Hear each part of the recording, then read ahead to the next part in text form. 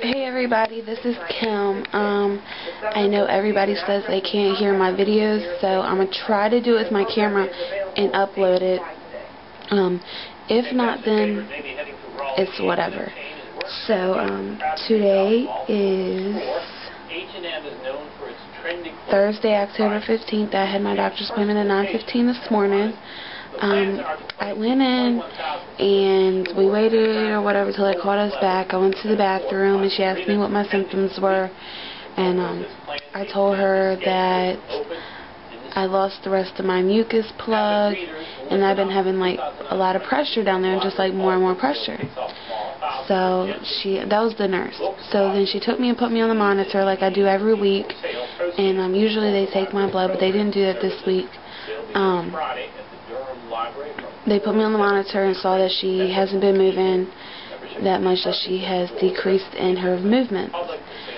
So I go in to see my doctor, and my husband, he was sick today, so he went in with me, but he was just sick. I think he was just excited.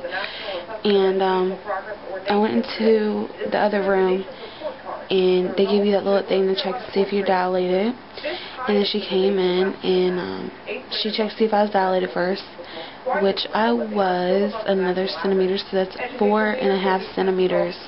I am dilated. Okay,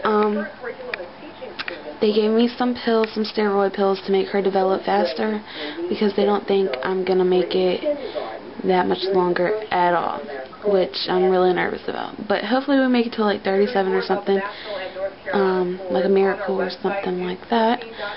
And then we started talking, and of course, I don't know if y'all know, but I do take insulin pills now, and that's for my sugar. My sugar has been like imbalanced because she's growing.